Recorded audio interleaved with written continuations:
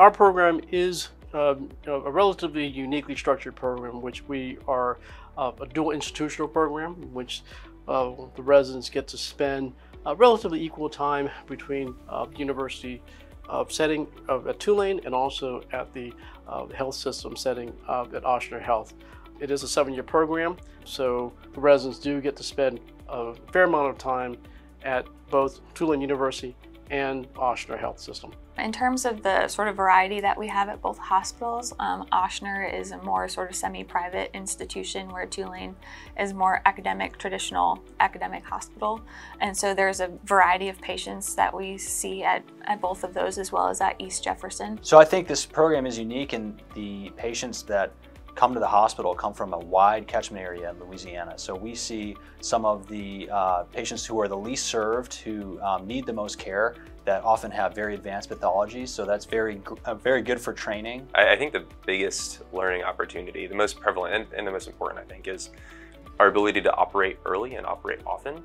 We get into the operating room very much even as juniors, as 1s and 2s even, and it's very hands-on, a lot of single scrubbing with attendings, and you can learn directly even as a junior, and it's a great practical way to learn. It's you develop your skills early. Now we're using a lot of virtual reality, which is can be on more the educational side for residents and staff to visualize certain anatomy or surgical procedures, as well for the patients. That's something we're implementing. Something we really like to use as residents for learning and to communicate with patients is 3D printing. We'll 3D print virtually anything you want, any sort of CAT scan of the head, of the spine, MRIs, and can print arteries, veins, tumors. And it's a very cool learning tool, especially for patients to be able to see what's going on. It really can help you establish a better relationship with a patient and move forward in treating them. There's not as much hierarchy, I think, as there is in some places, in terms of I never felt like as the intern that I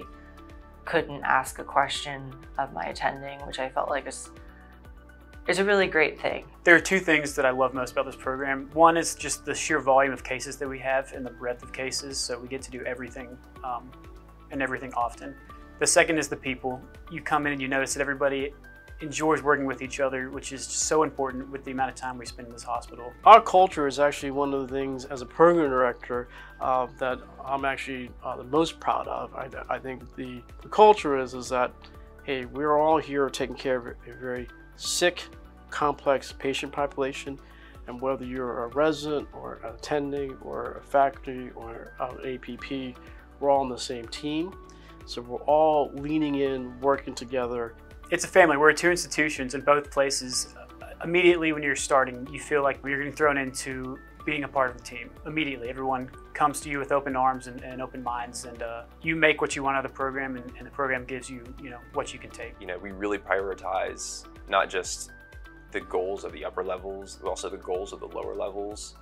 I was actually a prelim here when I didn't match the first time around, and my goals were supported. I was very much a part of the team, even when I wasn't even officially a resident here. I was in the operating room and learning how to develop my skills. Even at that time, I was trusted as a valued member of the team. And because of that trust and value that they showed in me, this became the program that I wanted to be in. We have a fun group. We play softball on Tuesdays now to prepare for the neurosurgery softball tournament. And last year was our first year going, and now I think it was a really great resident bonding experience. And now we have this kind of outside of work time every Tuesday that a lot of us go to. The kind of applicant we're looking for, I think first and foremost, is someone who is interested and dedicated to neurosurgery. You've got to have a love for it, an interest, have an inquisitive mind. Second, someone with a good attitude who's going to be a team player. That is of paramount importance because we're a big family. It's important to have everyone's back at work. It's not easy being at work all day and every day. So it's good to know that you have a teammate there who can help you pick up the slack when you're not able to and is able to look out for you. And another really important thing is someone who cares for people and is always going to do right by our patients. What brings me into work every day is our patients. Again, we have a very diverse patient population, and there's something to learn from each one of them, whether or not they go to the operating room or not. It's unbelievable what you can do for patients. You come in and you're operating deep in someone's spine or their brain. Something that should be not too long ago, it's probably unheard of or crazy, but we do it, and we do it safely, and we do it well. And it's a privilege to be able to do this. And when you're in the grind, it's hard to remember that, but it's a privilege to be able to do what we do. And when you have things go right and your patient does well, it's so satisfying to be able to say, I was able to do that. I was able to help that person.